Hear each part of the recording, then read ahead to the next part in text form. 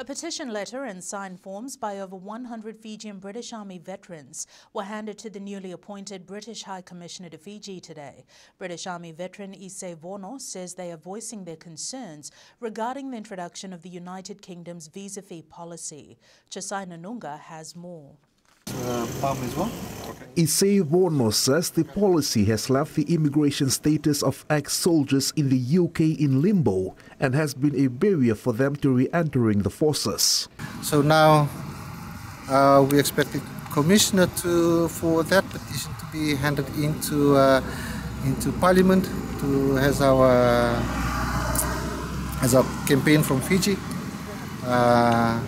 in support for the 8 soldiers fighting on behalf of the serving and the veterans and their families.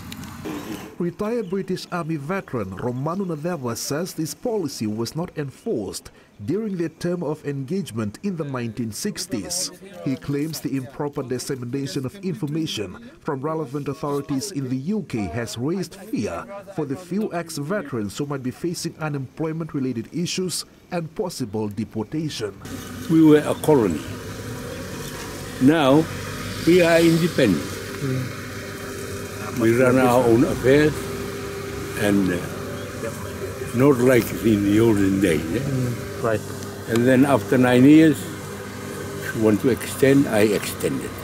But you have to, before they let you sign, you have got to be a good soldier.